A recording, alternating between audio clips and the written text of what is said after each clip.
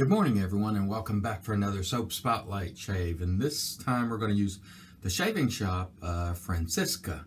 And this is from Peter Charkalis, Charky Shaves, you might know him by. And he's got his own shop running now, so we're going to give this a go. Pete sent this to me, and I'm going to pass it on to some other folks after I use it.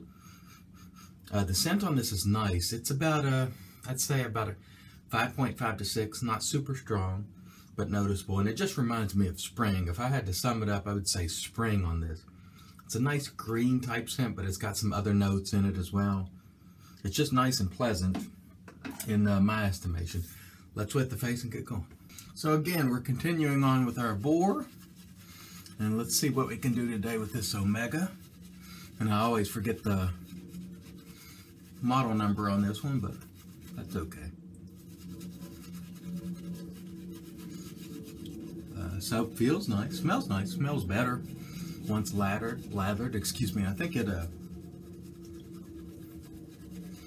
kicks up a little bit once you lather it. Let me add a little more product here. This particular brush, when face lathering, for whatever reason, I tend to have to add more product, a little bit of water. Again, not broken in, and neither me nor the brush on boar. I have used boar in the past, but just not recently, and so I have to revisit the product to get the type of lather I want, and that's okay. No crime in that, as I said. Alright, this is going to be adequate. Smells very nice. And this will be just fine. We're going to use the Streamline razor today, by the way. No problems on the lathering front here, even though I'm rusty with the boar. Again, not the most gorgeous of lather, but we're interested in function when it comes to lather, not how it looks. So let's give it one pass with the Streamline, then I'll do my other two passes off camera. And we'll come back and do our Shave Revolution aftershave and tell you what I think about this soap. Alright, let's go. This is a wonderful razor, this Streamline. Like I said, or I have said before, some people feel this is the best single edge razor ever made. And I'm inclined to agree, at least based on the ones that I've tried. I once traded one of these off, and I regretted it mightily, and ended up reacquiring one of these recently.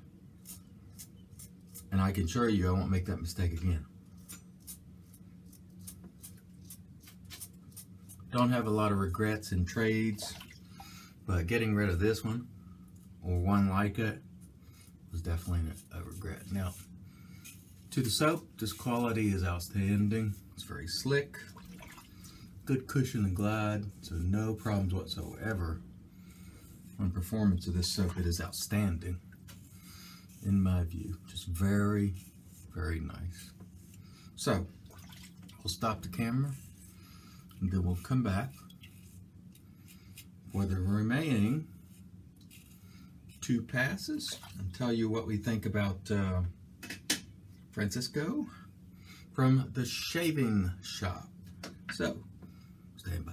Alright folks, so we finished up our shave with the Shaving Shop Francisco, and I say if you like springtime scents, this to me reminds me a bit of vetiver and something green, and there's some other stuff going on in here too. Nice scent, not super strong, but very good quality for sure. So check out the Shaving Shop for this one if you are interested in work. Today we're also going to give this Shave Revolution Executive Vetiver test and see how it goes. Smells nice, I can tell you that. Yeah, like the smell of that. Very nice, very nice. Let's go for another round. Yeah, this is a good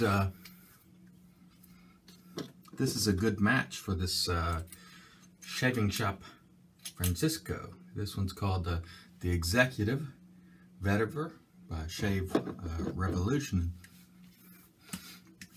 Very nice. I like it. Okay, guys, so today's shave was excellent. Love the soap. Love the aftershave.